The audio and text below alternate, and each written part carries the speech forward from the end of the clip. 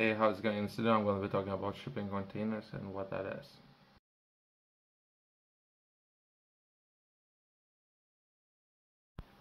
Shipping containers are standardized metal containers used for the transportation and storage of goods.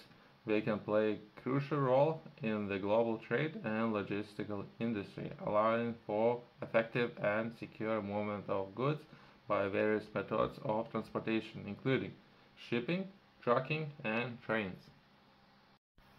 Some of the key features of shipping containers are standard size. Shipping containers come in standard size, the most common being the 20-foot and 40-foot containers. These dimensions make them easy to stack, load, and transport on different types of vehicles.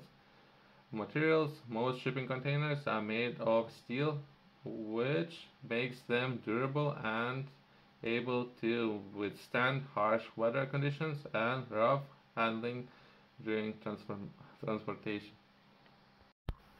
Types: there are various types of shipping containers designed for specific purposes.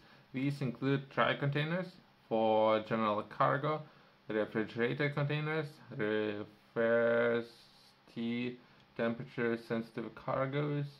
For anyone who is interested, or perhaps if you have some good ideas, they're currently offering funding for these particular containers for a company which can prolong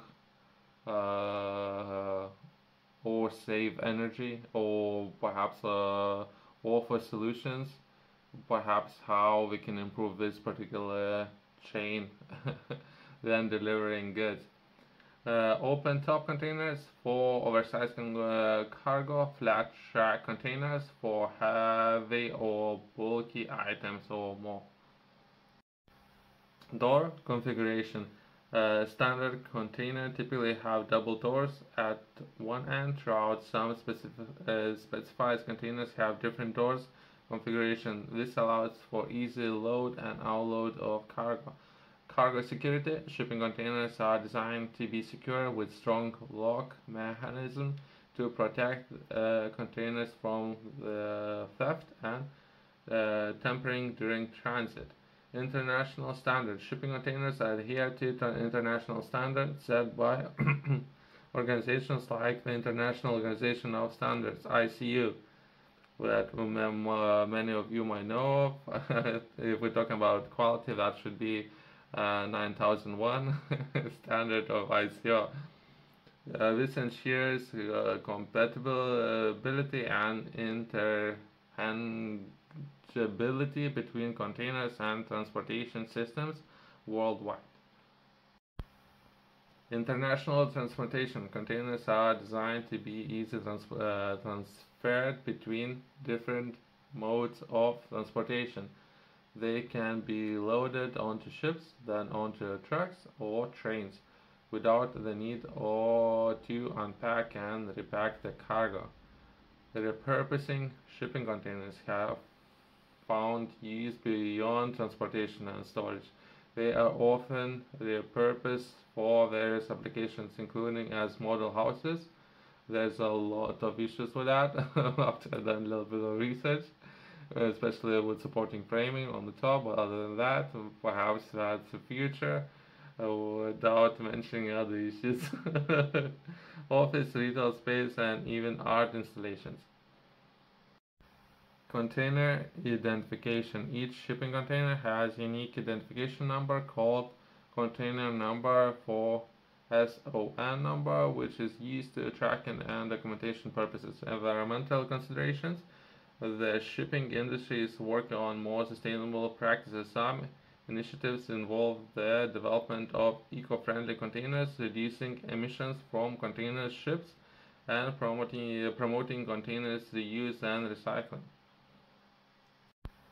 There are a lot of interesting projects up there, one of them being how they can move autonomously those containers on the rails, or putting them on a platform would you can do your own research, but what I'm saying is there are a lot of interesting projects who are looking to optimize and perhaps offer a lot of value to large groups of people. One that in particular I was looking at, it was moving containers by rail and how that can be done. Uh, if you like, you can do your own research and find out more about the whole industry and what's happening. I have published a book. Name of the book is Game Strategy. In the book, I'm sharing a lot of information for anyone who is interested in find out more what it takes, the perhaps wherever you might be. If you currently within your stage, the particular stage might be you haven't started your business yet. You're doing research on what to expect, what to know, what you should be aware of, how you can assess risks involved when starting a business. If you already started a business, there's a lot of information with regards to what you would need to know, prepare, or perhaps some of the solutions that you can find within the book, as well as if you a long time runner of the business, as well as if you're an investor in different businesses. There's a little bit of information for everyone when it comes to understanding of what the future is gonna be like. I would highly recommend for everyone purchasing this book. You can find it in the description below, as well as top retailers have it. I would highly recommend for everyone who is a manufacturer and producer of tangible goods. I would highly recommend to take a look at this area and perhaps doing your own research. Just because I don't have enough time, I can't go too much into detail. Other than that, I would try to highlight as many areas as I can. Then you thinking about where you're manufacturing goods and how you're going to be transporting those goods. I would definitely recommend taking a look at shipping containers and how you're gonna be looking to set clear objectives, define your transportation related objectives such as reducing shipping costs, improve delivery times, increasing cargo security, or expanding your market reach. The objectives will guide your operating decisions.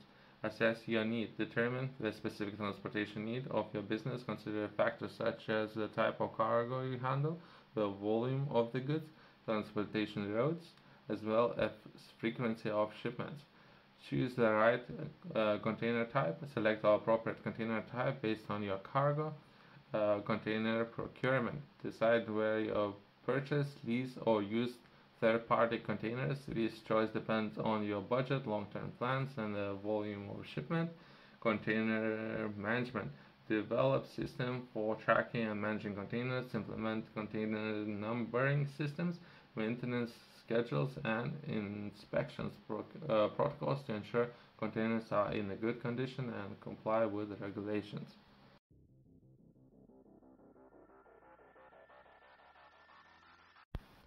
Transportation modes. Consider transportation modes you will use, such as ocean freight, rail, tracking, or a combination of these. Optimize your route planning to minimize cost and transit times. International transportation. Explore international transportation options that allow seamless I guess everyone wishes it was seamless transfer between different modes of transport. Just quickly, if I had to give an example, right? So there's a lot of cars. Some of them can be from different parts of Asia. Car itself it can cost 2,000, and transportation can cost about 6-8,000. So it's seamless and it can be very expensive.